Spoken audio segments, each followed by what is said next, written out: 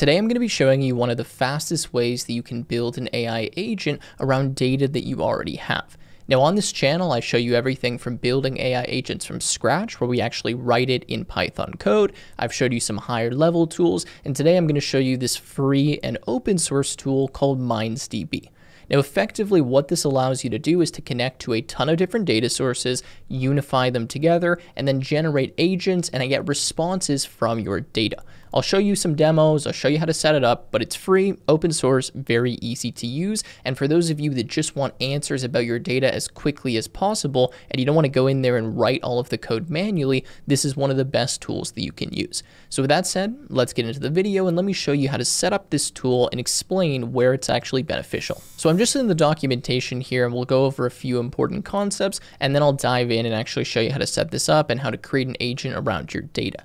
Now, MindsDB is actually a long-term partner of mine. They have sponsored this video, but they've done a few others on the channel as well. And you guys always gave good feedback about the tool, which is why we're doing this again.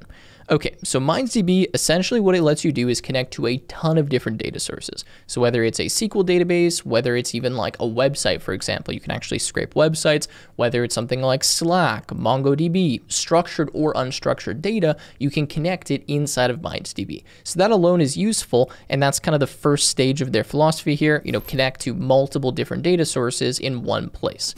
Then the next is to unify this data. So a lot of times we have data from different sources and we want to be able to combine that data together so that we can actually use it to get more actionable insights.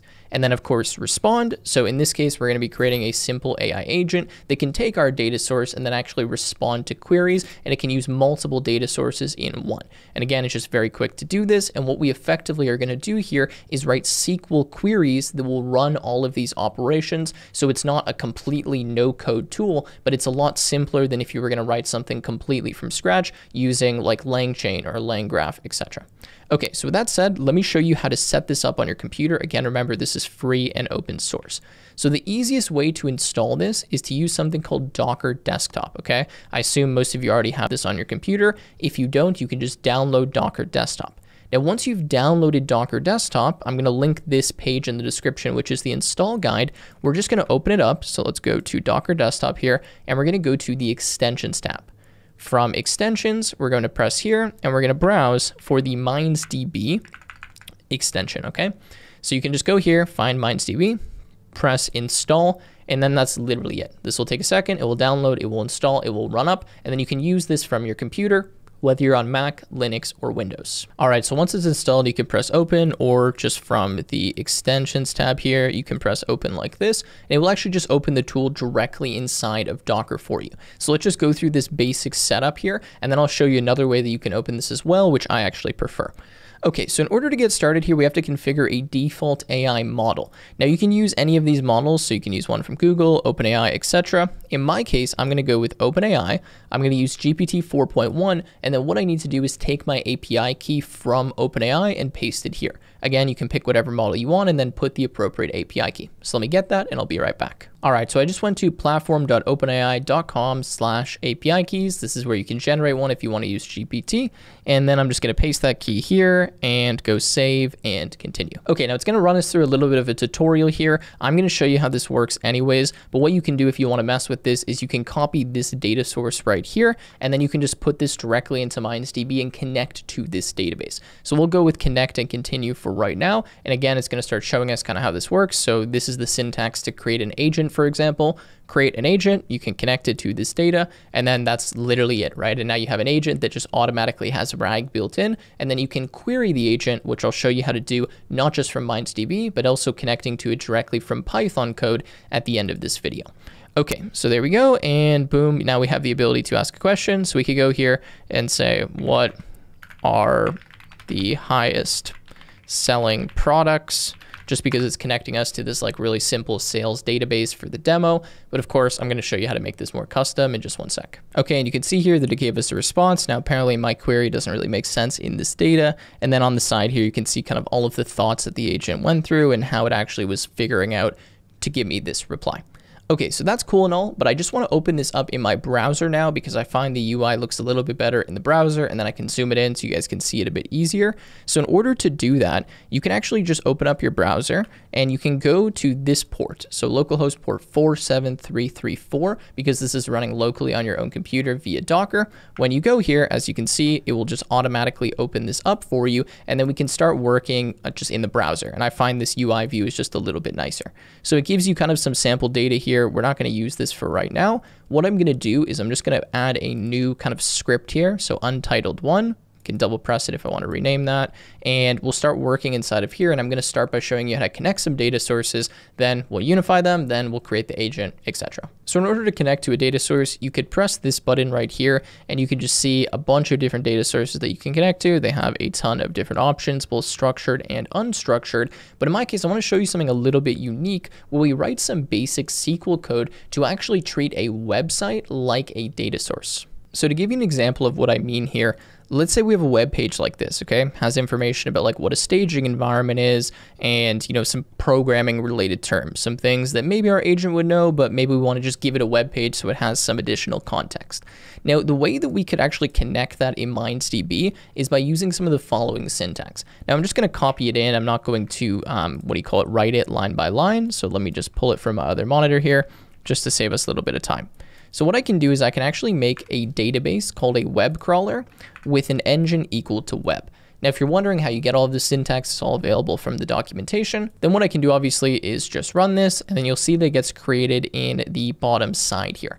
Now that we have this database, it's empty, but we can actually use it to crawl a web page. So the next piece of syntax that we would need to write is the following. So it's this right here. We're going to create a new view called environments, okay? And then what we're going to do is we're going to select everything from a web crawler, which we just created, .crawler, where the URL is equal to this. And then we just put the URL of the page that we want to scrape, and then we can specify a crawl depth. Now the depth will indicate how many URLs it's going to go deep when scraping this page. So if it finds another link, for example, on this page, and we have the crawl depth equal to 1, then it would go and explore that link as well. And then from that link, if we have the crawl depth of 2, it would go and explore that link. So when you make the depth higher, it's going to explore more and more pages that are linked to the original website. So if you wanted to crawl like the entire site, for example, you could put a crawl depth of 4 or 5, and then it's recursively going to crawl through all of the pages that it discovers as it's crawling the website. But for now, what we'll do is we'll highlight this and then we'll just press on run. If you just want to run one command, then just highlight the command in the editor. If you just don't have anything highlighted, it will run everything. So if I highlight this and press run, it's now ran that, and then you'll see that it's created a view for us. So if we go to views in our MindsDB project, we have this environment view. And then if I press on the view, it just by default gives me kind of like a sample view here. And you can see as we scroll down, it has a bunch of text content, which is all of the content that it scraped from this site.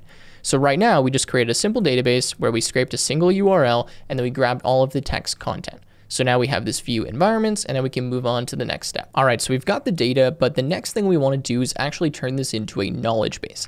Now, a knowledge base is essentially a vectorized database where it automatically chunks and embeds the different text content that comes from our data. So this is the part that's typically difficult to do if you're writing your own code from scratch, because you need to set up an embedding model, and then you need to do all of this chunking and all of this stuff. MindsDB essentially handles all of this for you out of the box by just using, again, some of this SQL syntax. So what we can do is we can now take this environment view, we can turn it into a knowledge base, and that knowledge base is then something that the AI agent can use. So what I'm going to do again is just copy in some syntax here and show you how this works. So these are comments, by the way. If you want to remove the comments, you can just highlight this and hit Control/ on your keyboard. So what I'm doing is I'm saying create knowledge base. I'm going to call this the environment KB, standing for knowledge base, using, and then I'm having my metadata column be equal to the URL because I'm going to pull this from my environments, and then I'm going to have my content columns being equal to the text content. Now, right now, I'm just setting up the knowledge base. I haven't populated it with anything yet, but this will create a vector-enabled database for me where I then can insert the data and it will get automatically vectorized. If you don't know what that means, essentially we need to turn our data into vectors so that it can really quickly be looked up in something called a RAG pipeline, retrieval augmented generation, which is what this command command allows you to do. So if I copy this, I can go run.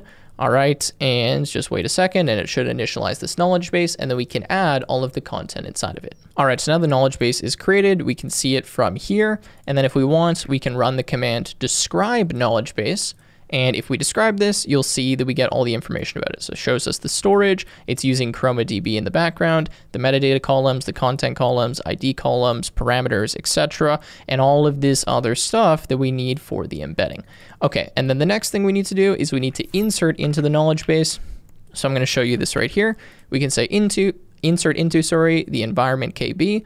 We can select the URL and the text content from our environments view. So again, this is just like kind of a standard SQL query, just slightly adjusted for MindsDB.